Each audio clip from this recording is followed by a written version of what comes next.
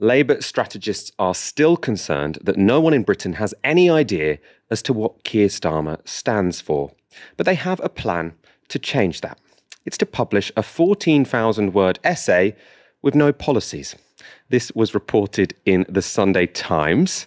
They write, Sir Keir Starmer is to publish a 14,000-word mission statement to Labour members on the eve of the party's annual conference later this month.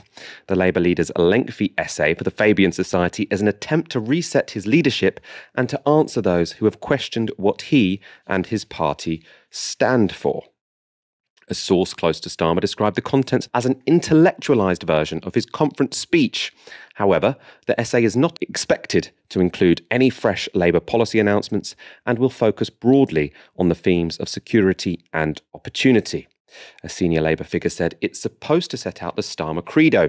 It's essentially the answer to those who say, what do you believe in and what do you stand for?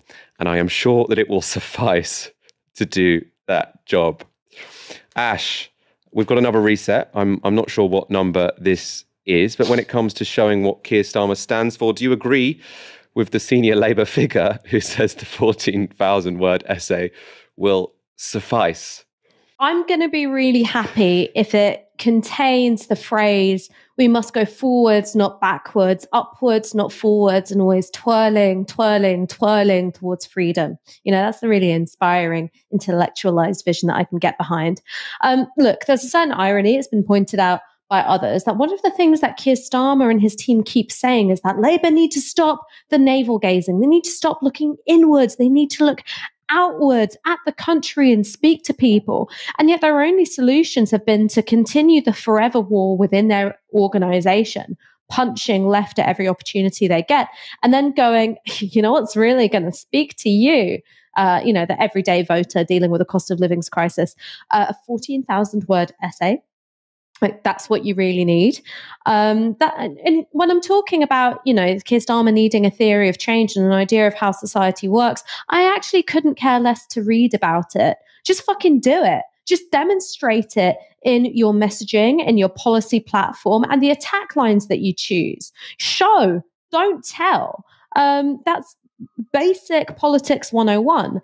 And it was something which you really saw with, Corbyn and McDonnell, actually. I remember when they tried to do their populist relaunch, I think this was January, either 2016, 2017, memory escapes me. And it was something which was being badged as a bit of a relaunch, and it didn't go that well. And they were definitely doing too much telling and not enough showing. You then got them in the context of a general election and a manifesto, and they were animated by it, and it became a lot more clear and a lot more purposeful. And you'd think that Keir Starmer, having, lurched from failed relaunch to failed relaunch, we had the Hartlepool relaunch, we had the Batley and Spen relaunch, we had the we're going big on fairness relaunch, we'd had the dog theft relaunch. You'd think that he would go, maybe this, kind of new Coke rebrand every 5 minutes isn't actually going to do it for me, and I should try and offer something to the country. And look, I'm probably going to have to read this fucking thing for my job, but I just want you to know, Michael, that I don't want to. I don't want to read 14,000 words of Keir Starmer. I want to read the new Sally Rooney, in the bath with some candles. I don't want to read 14,000 words from the most boring man who's ever lived. Hopefully it will come with an executive summary. I hope it's summarizable, because 14,000 is like a dissertation. Like that's, I suppose people say maybe political leaders writing books is a good thing. Like Bernie did it, Bernie Sanders did it, Pablo Iglesias did it. You do have to have some interesting ideas though. And probably you have to, even if there's no fully fleshed out policies, you have to say some of the things you would do were you to enter power. I just want to go to a couple more details from it, because we just a couple bit more information from it, which is that the article is being written with the help of his former aide Paul Ovenden and the former Times columnist Philip Collins, who wrote Tony Blair's final conference speech. If I'd have gone for a Tony Blair advice, I'd go for one of the ones around 97, when he was still winning, not the one when he was already considered completely toxic. Although I suppose Starmer was considered quite toxic, so maybe that's Philip Collins' speciality. We also have, you mentioned navel gazing. Apparently this is supposed to solve that. This is also from The Times. A senior party insider said Starmer wrote the essay while he was on his summer tour and meeting voters. The party lost at the last general election. It's about where we are now as a party and where we are going. It's about turning the page and ending the navel gazing. So this essay is about ending navel gazing. Now, Ash, I'm not sure what the opposite of navel gazing is, but for me, it's not 14,000 word essays. Michael, can you imagine if I sent you a 14,000 word WhatsApp message all about me and what people think about me and what I might do next and what maybe I got wrong in the past and what I'm like now. And then I said, but by the way, this is really not about me. It's not navel gazing. This is really about you. Would you believe that? Would you think that's the single most delusional shit I've ever heard in my life? What's the meme? I think you shared the meme, which is, I'm not going to read that, but I'm happy for you, or I'm so sorry. Whatever it said. I mean, I ain't reading all that. I ain't reading all that. I mean, look, this is the apotheosis of navel gazing, and I think there's something serious here.